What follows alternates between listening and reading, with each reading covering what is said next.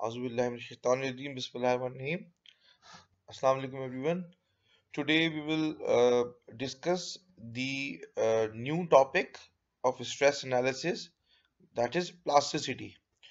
Previously we have discussed the topic of strain gauges. Okay, so after that we have only two topics remaining. One is plasticity and other is non-linear elasticity. So today we'll discuss the plasticity. So in order to start or understand the concept of plasticity, we first discuss the theory of linear elasticity. The theory of linear elasticity is useful for modeling materials which undergo small deformations and which return to their original configurations upon removal of load, as we call that to be the elastic deformation. Okay, means before the yield point. Okay, the deformation that we have is the elastic deformation. So when we apply load, the material will deform, and if we remove the load inside the yield point, then the material will regain their initial state. Elastic deformations are termed reversible. As I have explained, that elastic deformation is generally recoverable. Okay, the energy expended in deformation is stored as elastic strain energy and is completely recovered upon load removal. Almost all real materials will undergo some permanent deformation which remains after removal of load. Okay, but in reality, when we apply load, there are some sort of permanent deformation that is encountered inside the material, okay, which is remains there even if we remove the load. Which with metals, significant permanent deformation will usually occur when the stretch reaches some critical value, that is that known as yield stress or yield strength, that is a material property. So the theory of linear elasticity defines that if the load is applied before yield point, the material will recover. Okay, the thing is reversible. But if the load is applied in such a way that it crosses a critical value, that is the yield point for a ductile material, then we have a permanent failure or permanent deformation inside the material. Permanent deformations involve the dissipation of energy. That is, the energy will be of two type. One is that is recoverable elastic strain energy, and one that is a permanent set. Such processes are termed irreversible in the sense that the original state can be achieved only by the expenditure of more energy. Means if we want to now recover this deformation, what we have to do, we have to apply some more amount of energy, okay, in order to remove that permanent deformation. And that is done by, for example, we do annealing, okay, stress relieving. Okay, so I hope you understand this concept. Now, classical theory of plasticity grew out of the study of metals in the late 19th century. It is concerned with materials which initially deform elastically but which deform plastically upon reaching a yield stress or yield strength. Means if a material, or specifically a ductile material, reaches a yield point, then after that it suffer permanent deformation. In metals and other crystalline materials, the occurrence of plastic deformations at the micro scale level is due to the motion of the dislocations and the migration of grain boundaries on the micro level. Means if we say that what basically the reason of plastic deformation, there are two reasons. Number one, due to the motion of dislocations will move, and because of that movement we have the deformation. Secondly, the migration of grain boundaries, the grain boundary will move. Okay, And you can understand that why it is irrecoverable. The reason is that dislocation when move, it cannot come back to the previous state. Similarly, if the grain is slide over another grain, it's very difficult that it will come back to their original state. That's why those type of deformation are permanent deformations. The deformation of microvoids and the development of micro cracks is also an important cause of plastic deformation. Means because of this dislocation movement and migration of grain boundaries, we have micro cracks produced and micro voids produced inside the material. That is the major cause of permanent deformation. Plasticity theory began with Tresca in 1864 when he undertook an experimental program into the extrusion of metals and published his famous yield criteria that will be discussed later on. Okay, so plasticity theory was firstly described or identified by Tresca when he studied the extrusion process of metals. Okay, so during his study, he found that because of dislocation movement and migration of grain boundaries, the micro voids are formed and we have cracks produced or induced inside the material that are non-recoverable, okay, that are permanent inside the material. Further advances with yield criteria and plastic flow rules were made in the years which followed by Saint Venant, Levy, von Mises, Henke, and Prandtl. So there are many other scientists who continue the working on the plasticity, and they develop different type of theories for plastic deformation. Classification of plasticity problems. There are two broad groups of metal plasticity, which are of interest to the engineer and analyst. Okay, so let me discuss one by one. Small plastic strains. It involves relatively small plastic strains, often of the same order as the elastic strains. Okay, means we are talking about we have a small deformation. Even the deformation is in plastic grain, even then the deformation is very small. We are talking about that we are near to yield point. Okay, analysis of problems involving small plastic stains allows one to design structures optimally so that they will not fail when in service, but at the same time are not stronger than they really need to be. Means if a structure is reaches yield point and entering the plastic deformation, means it has permanent deformation, permanent set that is not required in structures, or that is not a desirable property.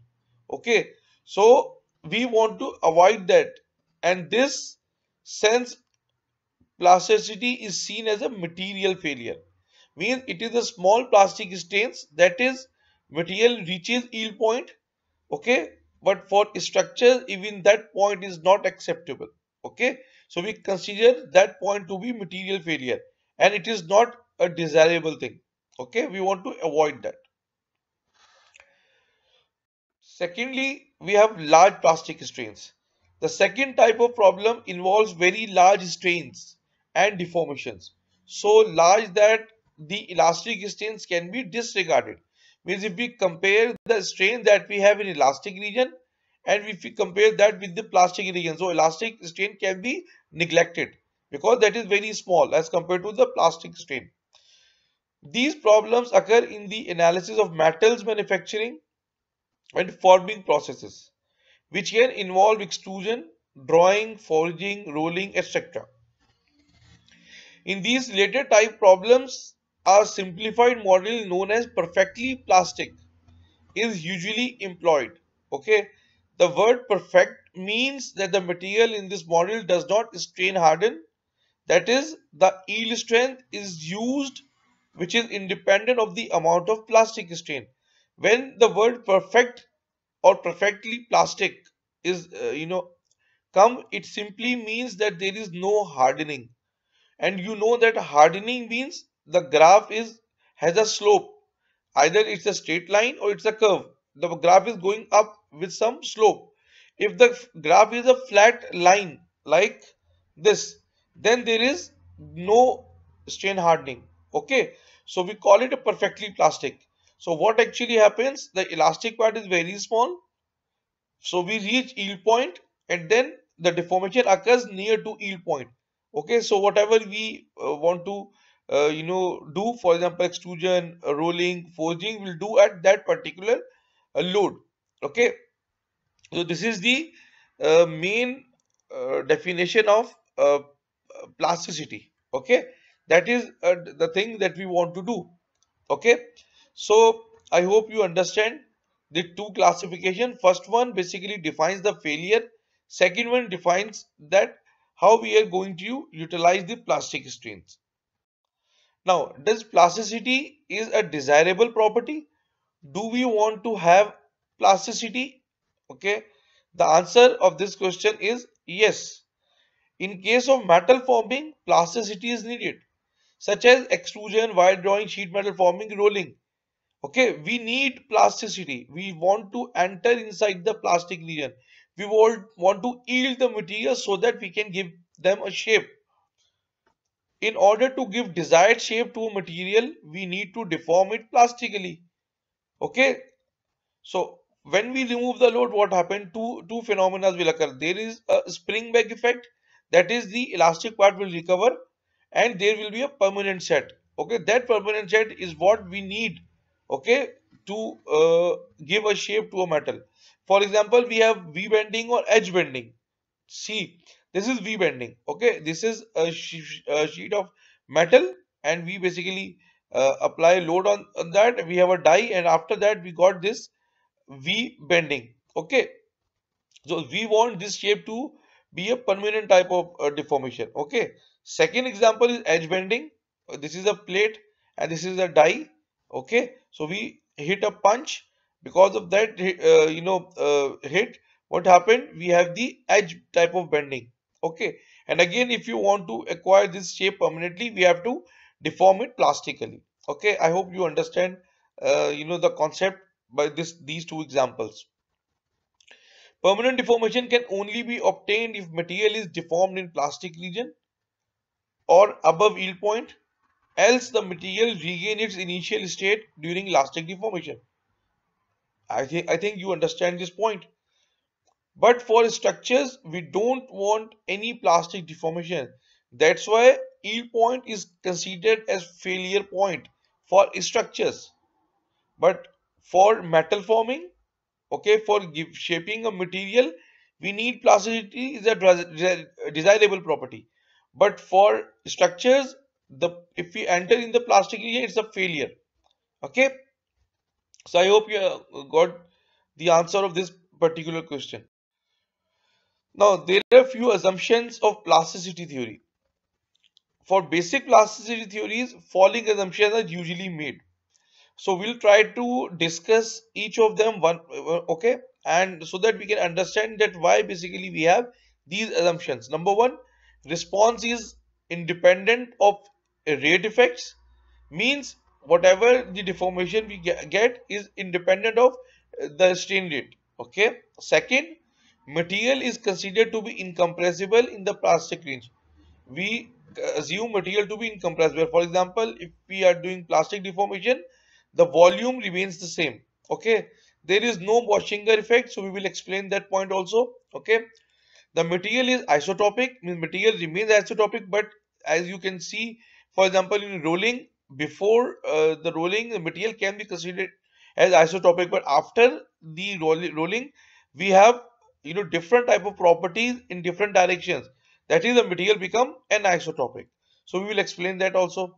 Yield stress is independent of hydrostatic pressure, and you know that generally we have a uniaxial test in order to determine the yield stress. Okay, but for example, if we assume hydrostatic pressure, that is the load is applied from three sides. So we assume that this load applied from three sides will not affect the yield point of that particular material. Okay, so let's discuss them one by one. The first two of these will usually be very good at the approximations. The other three may or may not be, depending on the material and circumstances. That is, the response is independent of rate, The material is incompressible. Generally, the deformation is basically considered to have an incompressible type of effect. That is, volume remains conserved before and after deformation. For example, most metals can be regarded as isotropic. After large plastic deformation, however, for example, in rolling, the material will have become anisotropic. There will be distinct material direction and uh, asymmetries. Okay, means the material no more remains symmetric. Okay, and in the rolling direction the properties will be different, and perpendicular to the rolling direction the properties will be different. So the assumption is somehow be used for some processes the material is considered to be isotopic, but generally it it is not considered as the main assumption. For specifically for rolling process, we found the properties are different in rolling direction and at 90 degrees of the rolling direction. Okay, so material become anisotropic. But in order to simplify for few processes, we may use the deformation to be isotropic. Our material remains isotropic. Okay. Now, in order to understand the Boschinger effect, we have to see the figure first. Now, see this red color line, okay? So, what we are talking about? For even materials, similar strength is observed in tension and compression. We are talking about even materials. For example, ductile materials, example mild steel. If we load a mild steel under tension, we get this type of curve, for example. Okay, this is specific type of steel. Okay, and if we deform the same under compression, we got this type of strain or this type of strain diagram. So if we see the yield point at SET and here also SEC, generally under compression and tension, these are generally occur at the same point. Okay, yielding occur generally at the same point. Similarly, the theta or the Young's modulus is same under tension and compression. Okay, or almost have the similar values. So that material is known as even material. Okay, so under tension is above. Okay, and under compression is at the this third coordinate. Okay, that you can see. But if one takes a new sample and loads it in tension till plastic reach, means if you took a material, okay, and apply load under tension such that you cross yield point, that is A point, and enter in somewhere in the plastic region B point, okay, then unloads. Then you unload. So when you unload, you know that you will follow the same slope and reach that point x-axis, okay, and continues applying load under compression. Then what you have done on the same material, what you did, you apply the compressive load. So you'll get this blue curve. Okay. So again, I'm repeating this point. You load the sample, okay, or specimen under tension. You enter in the plastic region, means you go beyond the yield point at B point, and then at B point you unload the part and you reach the zero load, and then you apply the compressive load on the material, so you get this blue curve. Okay, that is you can see here. So now what happened, one finds that the yield strength in compression is not the same as the yield strength in tension. You can see the yield strength here at A, and now is decreased, okay, as it would have been if the specimen had not first been loaded in tension. So if you can see that A point and here F point are almost similar. So if we take a new specimen and load it that under tension, and then take a new specimen and load it that under compression, so we have similar yield point. But if we take a sample and load it under tension and enter in the plastic region and then unload and then apply the compressive load on the same part, okay, that was tested under tension, so we found that the curve will be different and yield point will be different, and the behavior of the material will be different. Okay, in fact the yield point in this case will be significantly less than the corresponding yield stress in compression for fresh specimen. This reduction in yield stress is known as the Boschinger effect. So I hope you understood the idea. In simple words, if we take a specimen and we apply tensile load, so we get yield point, and if we take a new sample and apply the compressive load, we get the yield point. Generally, these yield point or deformation are generally the same for even material. But now if we take another specimen and we apply the tensile load and enter in the plastic region, then unload and then apply the compressive load on that deformed material. So we found that the yield strength values has been decreased. Okay, and this phenomena of reduction of strength is known as Boschlinger effect. Okay, because it was studied by Boschlinger. So I hope you understand the Boschlinger effect. In order to exemplify the state, two approximations are made, namely isotopic hardening and kinematic hardening. So to further understand the concept, though these basically hardening processes are classified as isotopic and kinematic hardening. The solid line depicts the response of a real material. You know, we load under tension, we enter in the plastic region, we unload, and then we reach this curve. That is a solid line. Okay, the solid black line. The dotted lines are two extreme cases of hardening which are used in plasticity model. So now, this solid black line, there is no mathematical model, no analytical equation, till date is present that can define gives you this curve. Okay.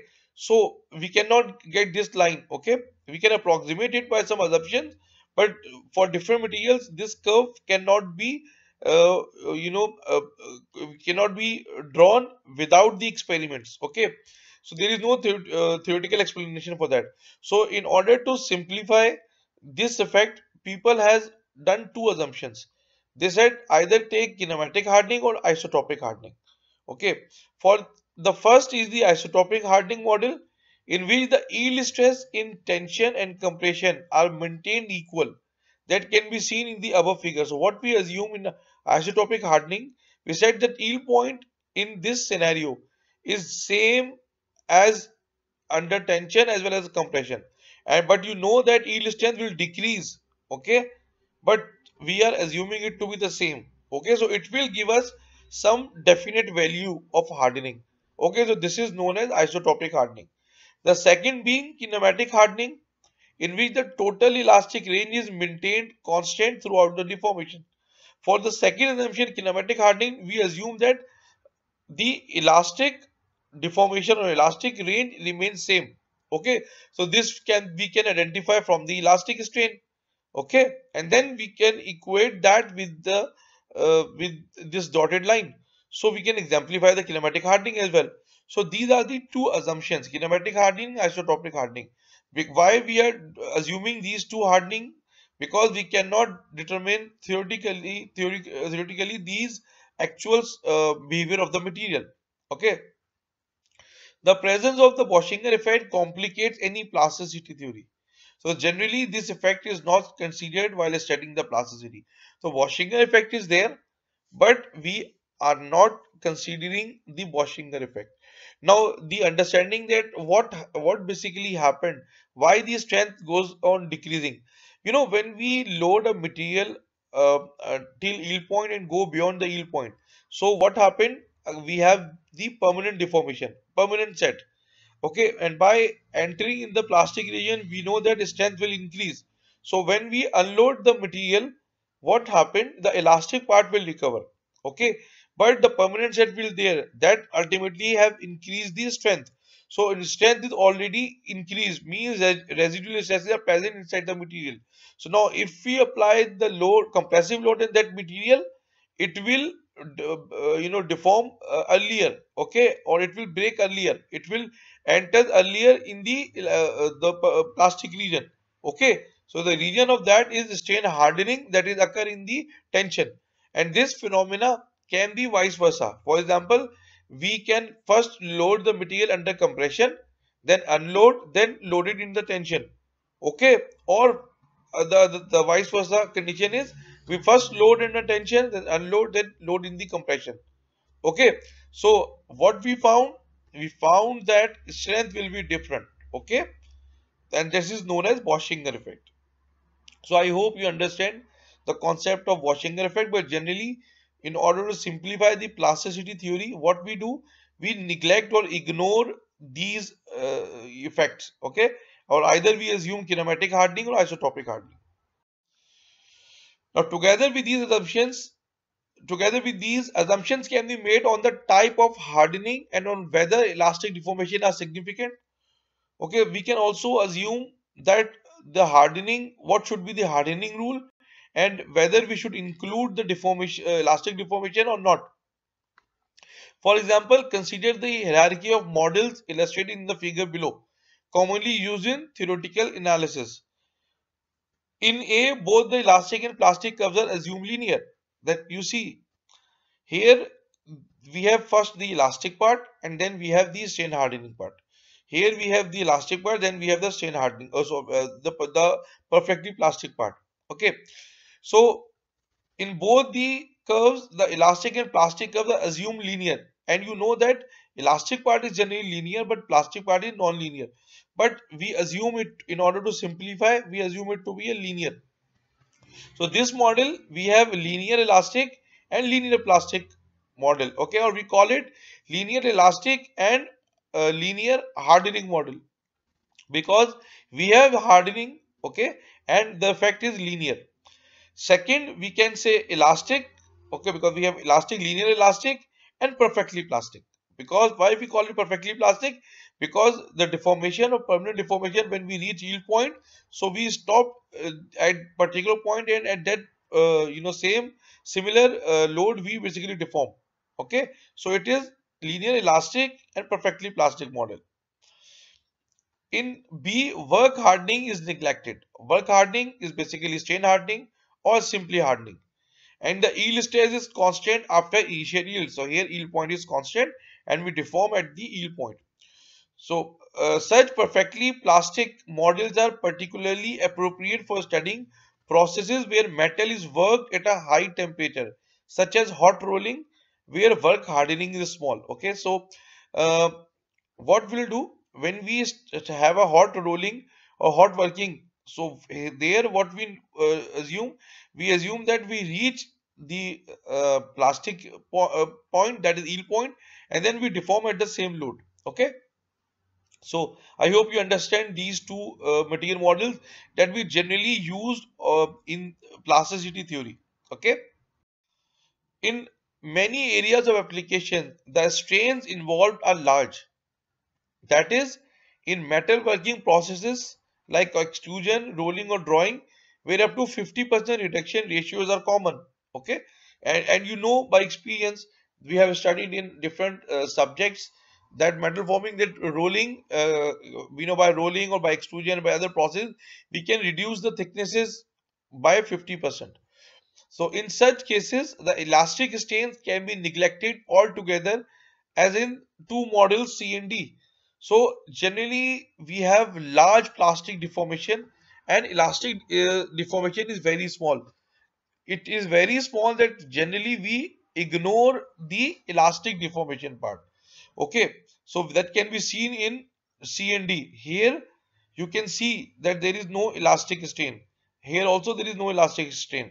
It does not mean that we don't have any elastic strain. Elastic strain is there, but the magnitude is that much small that we ignore those strains. Okay, so when we ignore the elastic strain, we call that a rigid material model. Okay, rigid does not means that it has no deformation. Rigid means they are rigid in terms of elastic strain, that elastic strain is very small, that we can assume it to be rigid and linear hardening, or rigid and perfectly plastic. Okay, linear hardening means we have hardening, and rigid means there is elastic effect is negligible. So the rigid perfectly plastic model D is the crudest of all, and hence in many ways the most useful. We generally use rigid perfectly plastic because elastic strain is negligible. Secondly, at high temperature, generally we do the cold working at high temperatures. Okay, so at high temperatures we just reach yield point and then we do the deformation at constant load. It is widely used in analyzing metal forming processes in the design of steel structures. So out of those 4 we generally use rigid perfectly plastic material model. That is an assumption, because in reality we don't have a straight line. We have linear elastic region and we have non-linear plastic region. Okay, so I hope you understand the concept, the assumption. So generalized plasticity model. Stress and strain are related through sigma is equal to E epsilon in the elastic region, that is known as Hooke's law. E being the Young's modulus. Now the tangent modulus K is the slope of the stress strain curve in the plastic region. Now we see this is the nonlinear actual curve. Okay, so what we did, we approximate that by tangent modulus K. That is the slope of the stress strain curve in the plastic region, and in general change during a deformation. At any instant of strain, the increment in stress d sigma is related to the increment in strain d epsilon through d sigma is equal to k times d epsilon. So we can correlate this plastic nonlinear deformation by d sigma is equal to k d epsilon. Okay, so this is one type of generalized plasticity model. Okay, because you can see that this is the real curve. We have linear elastic region and non-linear plastic region. So in order to exemplify, we cannot have any particular equation for this non-linear curve. So what we assume? We assume a straight line and a tangent modulus k, and we relate strain and stress by using this tangent modulus. So this is basically a generalized plasticity model. Okay, because for different materials the equation of the curve is different, and it's very difficult to determine the equation because it changes material to material, very material to material. So we approximate that curve by tangent modulus and assume it to be a straight line in the plastic region. So this is the simplest material model, okay, that we have, and we have explained discussed four material models, that is rigid perfectly plastic. It's the extension of the similar type of material model. Now, perfectly plastic deformation behavior. Plastic deformation does not change volume. Okay, it's one of the approximation also, and practically we found the change in the volume is not that much. So, for a metal under uniaxial stress, the two transverse plastic strains are equal, because since we have three dimensions. For example, the length is increased and the cross section in terms of x and y will decrease. So related to the longitudinal plastic strains as derived as follows. So what we do, we'll try to understand that what happened to the strains in three dimensions. Okay, that is x, y and z. X, y being the cross section and z will be the length. Okay. Mathematically, using volume consistency, Vf is equal to V naught. Final volume is equal to initial volume. I assume the material to be a cubic element. So the final thickness, final width, and final length is equal to the initial thickness, initial width, and initial length. So after deformation, the volume remains same. Okay. Also, we know that strain is equal to change in length of original length, that is LF minus L naught upon L naught. So if we do LCM break and simplify, we get strain is equal to LF upon L naught minus 1, and this LF upon L naught is stretch, or we can simply write the formula for stretch to be epsilon plus 1, strain plus 1. Okay. Now, if we divide the final volume with initial volume, okay, what we get? We get LF upon L naught, WF upon W naught, TF upon T naught is equal to 1. So we know that this will be the stretch in length, the stretch in width, stretch in thickness, okay, and we know that lambda can be substituted by epsilon plus 1. So we can simply replace these with epsilon x P for plasticity plus 1 using the same formula, epsilon y p plus 1 in width direction, epsilon z p plus 1 for, let's say, length direction. Okay, so we have these three strains or stretches should be equal to 1. Okay, now if we multiply these three brackets and ignore the higher power, because strain is small, so higher power will be can be neglected, and simplify, what we get strain in x plus strain in y and strain in z is equal to 0. That is, we are talking about the plastic strain. The plastic strain, sum of the strains should be equal to 0. And we know that the cross section is, we take a cube or a square cross section. So whatever the strain in X, similar will be have in Y. Okay. So if we take epsilon X and epsilon Y to be the same, so we can simplify this equation further, and we can simply write that this become 2. And if we solve for epsilon Z, so we got epsilon X plastic region is equal to epsilon y in plastic region is equal to minus epsilon z in plastic region divided by 2. So the strain in x and y is the half in this z. Okay, so this is for perfectly plastic deformation behavior. This is the mathematical expression in terms of strain or the condition. Okay, I hope you understand that. Okay. In applications like metal forming, the plastic strain is so large that elastic strain is negligible. Thus, we may neglect elastic strain and identify the net strain entirely with plastic strain in rigid perfectly plastic model. Okay, so we have explained that earlier also. So when the stress is within the yield strength, the material is rigid and the strain does not change. Even though metal is capable of arbitrarily large deformation, in many situations the plastic strain is small, on the order of elastic strain. So what we are assuming that we have the rigid, means elastic strain is negligible, but even then the plastic strain is very small. Okay. For example, the plastic deformation of the metal can be constrained by elastic surroundings. When plastic strain and elastic strain are comparable, we need to include both in the model. So this model is called elastic perfectly plastic model. The net strain is the sum of the elastic strain and the plastic strain. So if we see the total strain, and if we want to incorporate the elastic part also, because we assume that elastic part is significant as compared to the plastic part, so the total strain will be elastic plus plastic. So it is one of the assumption of the material model, of actual material model of plasticity. So generally when we study the plasticity material model, we assume elastic plus plastic strains. Okay. Now strain hardening in the flow rule. Work hardening, also known as strain hardening or cold working, is the strengthening of a metal by plastic deformation. So what actually it says that when we load up any material under tension or compression and we cross the yield point, enter in the plastic region, so we have the permanent set, elastic part will recover and there is a permanent deformation.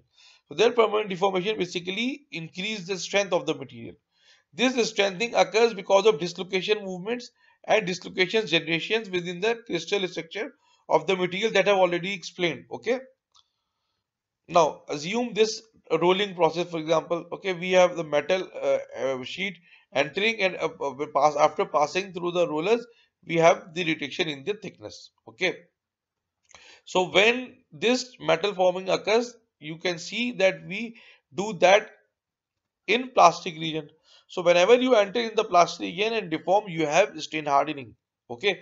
So this is the graph that explains that. So initially we started with this point and we reach the yield point and we enter in the plastic region and then we apply in the load. And after one pass, okay, what happened? Its thickness will reduce and there is a small spring back effect that it will come back, elastic part will recover. Then when we go to the second pass, the material is already strain hardened. Okay, why? Because we have deformed that and in the plastic region.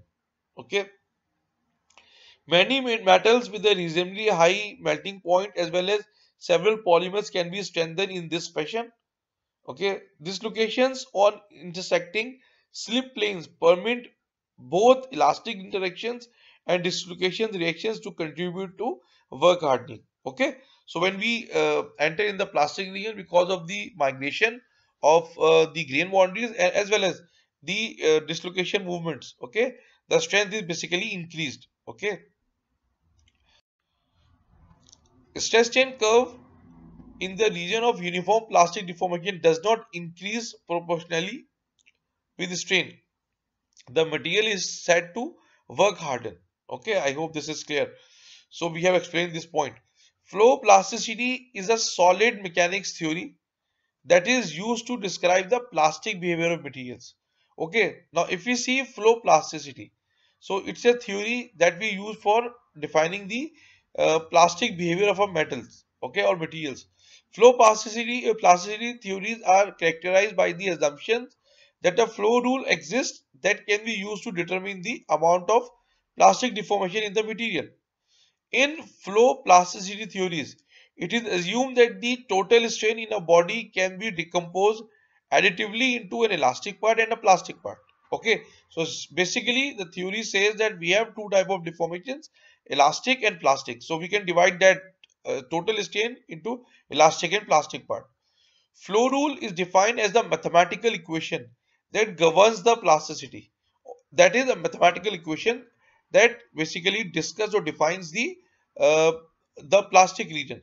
There are many relationships for the flow rule proposed by different scientists, but unfortunately, not a single flow rule is present that work for all materials under plastic deformation. We have multiple flow rules, but not a single definite flow rule that is applicable for all the materials. Okay. Acha, does work hardening is done at room temperature? Work hardening is generally done under cold work or hot work environment.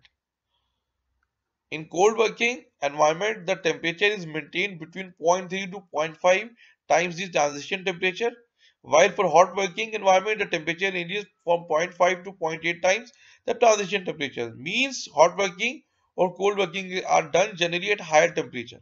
Okay. But for very soft ductile materials like aluminium, extrusion is done at room temperature. As we can see in the windows panels, you see the aluminium windows or the panels, the extrusion is done at the room temperature.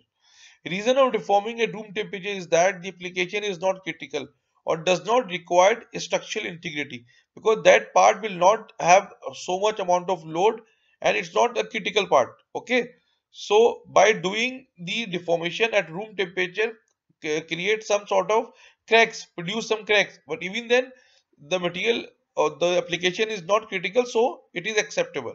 Also, deforming at room temperature will not stain harden to large extent that resulted in brittle sort of failure like cracking. Also, like aluminum is very soft or ductile, so if we deform that at room temperature, okay, or do give it the shape at room temperature, what happened? It will not, have higher amount of stain hardening. Okay, so the cracks are there, but that are very small cracks. Okay, that can be ignored because the part is not used in critical structures. So generally we are not doing at room temperature, but yes, for very soft material and if the application is not critical, then we can uh, do the stain hardening at room temperature also. So what are the benefits that we obtain while uh, work hardening under cold or hot environment? So what are the benefits? Work hardening under cold or hot environment will result in less load requirement for deformation. Because if we increase the temperature, the yield point decreases and we need less load to deform that part. Okay. So because by heating, the yield point value is decreased and material will plastically deform at lesser load. Also, this will also reduce the capacity of equipment required like loading hammers, motors, etc. So when the load is load requirement is decreased, so the capacity of the equipment to deform that is reduced. Okay. Secondly, it will avoid the failure due to strain hardening. Stress relieving will be done due to temperature and material won't get strain hardened. Okay. For example, you see all the processes rolling, extrusion, wire drawing, all of them will be done at higher temperature. The reason is that at higher temperature, what happened? It will not get strain hardened. So whatever the stress generate will be relieved because of the temperature. So yes, the strain hardening effect will be there, but very small as compared to if we have conducted that strain hardening at room temperature. Also, metal forming is done in multiple passes to reduce strain hardening effect. Also, we are not doing this metal forming in one go. We have multiple passes. So why we have multiple passes? Because if we apply or deform it more in one go, the strain hardening will be more. Okay, so because and it may produce cracks, okay, inside the material. So that's why we are doing at high temperature and at in multiple passes. On the other hand, if the metal forming is done at room temperature, it will strain harden the material. This might result in failure because of the formation of micro cracks. This material cannot be used in structural applications, okay, or critical applications, because we have done at room temperature, so we cannot see with naked eye, but there are some cracks. And if we use that in the structural application, that the part or material will fail from that point. Okay. Empirical relationships attributed to Ludic and Holloman can be used to describe the shape of plastic stress strain curve. So there are different flow rules. One of them is Ludic and Holloman. It has general form sigma is equal to kh epsilon n, or sigma is equal to sigma y plus kl epsilon n, where sigma is the stress, sigma y is the yield stress, epsilon is the strain, kh and kl are different strength coefficients, and n is the strain hardening exponent. Okay, so this is the material model or flow rule that is given by Ludick and Holloman. Okay, now here n is equal to 0 for perfectly plastic solids, n is equal to 1 for perfectly elastic solids, and for n is equal to zero point 0.1 to zero point 0.5 for most of the metals. Okay, so this is one example of flow rule. Okay. Secondly, another flow equation known as Ramberg-Osgood law works up to ultimate tensile strength is given by this expression. The total strain will be sigma upon E plus KRO sigma upon E NRO, that is equal to sigma upon E plus alpha sigma naught upon E upon sigma naught NRO. Okay, where KRO is Ramberg-Osgood strength coefficient, it's a constant coefficient. NRO is Ramberg-Osgood strain hardening coefficient. As we have N, so here we have NRO. Sigma naught is the offset yield stress. E is the Young's modulus, and alpha is KRO. Means we have simplified this expression as alpha. So these are the two examples for the flow rules, and you can see the flow rules are not that simple for different materials, and for we have different type of curves, so it's very difficult to predict. So these are just two examples of flow rule that we have. Now moving towards the last topic, viscoelastic and viscoplastic behavior. Materials having rate dependent deformations are commonly known as viscoelastic material. Although the viscoelastic materials can suffer irrecoverable deformation, they do not have any critical yield or threshold stress. Means it's not a constant value, which is a characteristic property of the plastic behavior. So means it can deform, but the value of critical yield is different because it dependent on the strain rate. In many forming processes, the deformation rates are small enough to consider the material behavior to be independent of strain rate and to use an elastoplastic material model. So we have, sometimes the strain rate is very small, okay, so that we can, use a material elastoplastic material model. Okay, generally, viscoelastic materials are having the time dependent deformation. If you increase the strain rate, the deformation will be different. If you reduce the strain rate, the deformation will be different. So this is the reason that when we do tensile testing, compression testing, or all type of tests, we have to maintain the strain rate in a range, that is a defined range. Okay, for high strain rate, this assumption leads to faulty results. So if you take high strain rates, mean for example, if you apply the load, for example, the low strain rate you apply slowly, and high strain rate means for example impact load, and you can see the effect of impact load is totally different. Okay.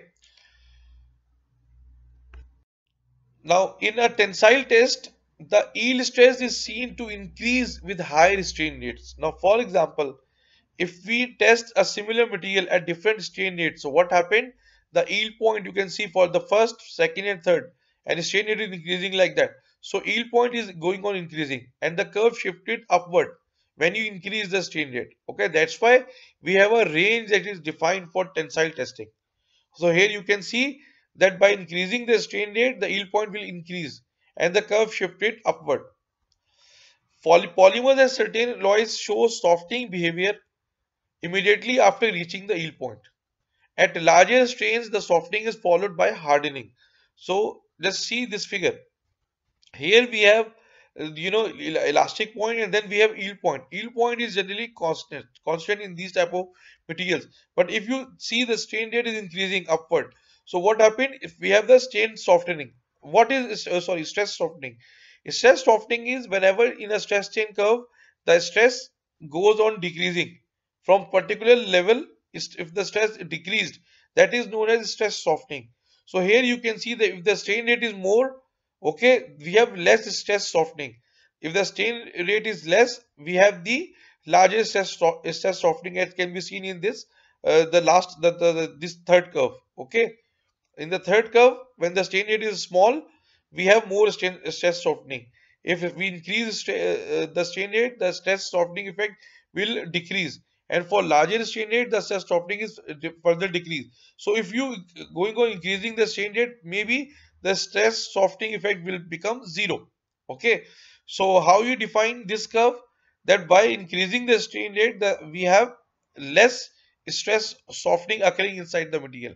And how we define stress softening? If the stress is dropped suddenly in a stress strain curve, that is known as stress softening behavior. Okay. So with this, we end up the first part of plasticity. So in the next part, we will discuss the plasticity theory and few numericals. Okay, on plasticity. So till now, till that point, okay. Allah Hafiz. So see you in the next video, inshallah.